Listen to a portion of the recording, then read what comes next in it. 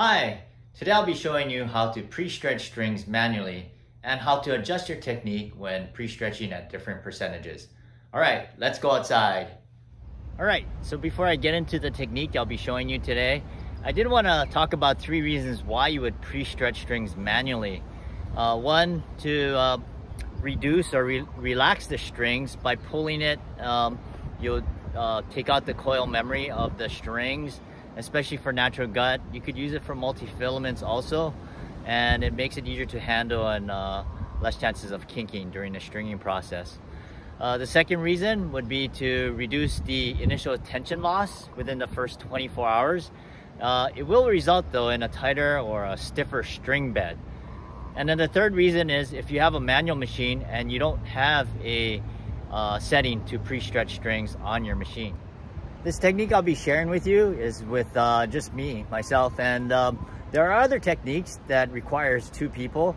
I never really liked it, my preference, but you got 2 people, one person holding each end of the string. Now you got 40 feet of string, so you know that requires that amount of space, but you know, you got 2 people pulling, and if one guy slips, and I've seen this happen before, one guy slips and, well, you know what's gonna happen with the other guy. So, you know, doing it by yourself, if you slip, then it's all on you. So, anyway, I'm gonna wrap the string around a pole. So I located a nice round pole here, and preferably something round. You don't want something with corners on it. And then on top of that, I wrapped a rag around it to protect it even more. So I'm gonna wrap the string around the pole and show you as I walk back to start pulling. All right, at this point I have the string wrapped around the pole, and before I start walking back, I do want to make sure that I have a starting clamp in each of my pockets. So I have one on my left and one on my right. So you'll notice as I pull it back, I'm holding the end here on one hand, and the other hand has the coil of string. So what I'm going to do is I walk back, I'm going to let the string kind of naturally uncoil itself, so then that way the string never touches the ground, and you know, you're not going to get any kind of kinking before you actually pre-stretch the string. So you're just going to keep it walking. You can let it kind of come out of your hand one loop at a time if it's not going to uncoil itself naturally. So I'm going to keep walking back till I reach the end. All right, so I reached the end of the string. Now what's good about this technique where you wrap it around a pole is you only need 20 feet of space. So I'm gonna go ahead and bring the string clamps out of my pocket. I have about 1 inch sticking out of the string clamp on the other end.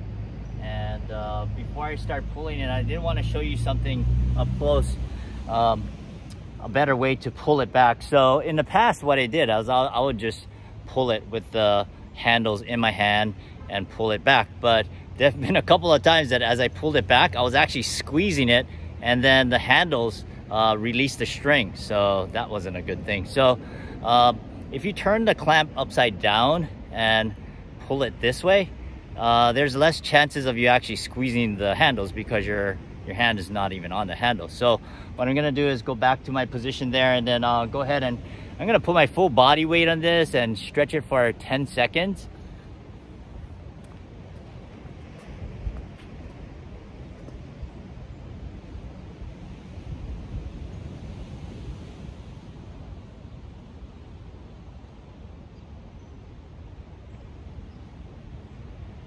And then what I did too is, as I was pre-stretching it, I was always making sure my back leg was there to brace me again, just in case something weird happened, you know, slippage or breakage. So you always want to protect for that just in case. But yeah, so I'll go ahead and share with you some of the techniques I use to pre-stretch at different percentages.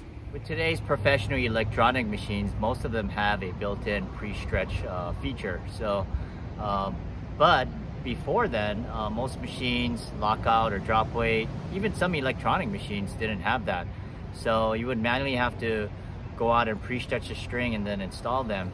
But as pre-stretching became more and more popular, especially among the touring players, actually I had a tournament 6 years ago that players were asking for the 5, 10, 15%. So what I did with my pre-stretching technique to accommodate that is whenever they asked for 5%, I held it for 10 seconds like I did just a little while ago. If they asked for 10% pre-stretch, then I held it for 20 seconds. And then if they asked for 15, which happened once, I held it for 30 seconds. So in my mind, that was the best I could do with the machine that I had. I didn't get any complaints, so I guess that was good.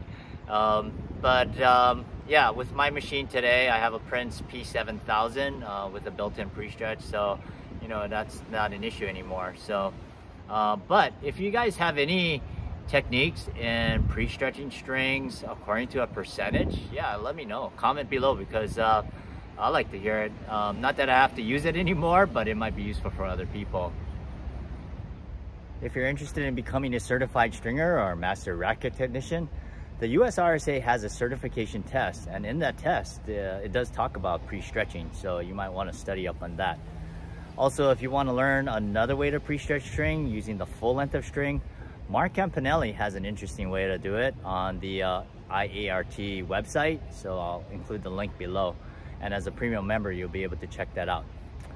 Thanks for watching, happy stringing, and let your strings play.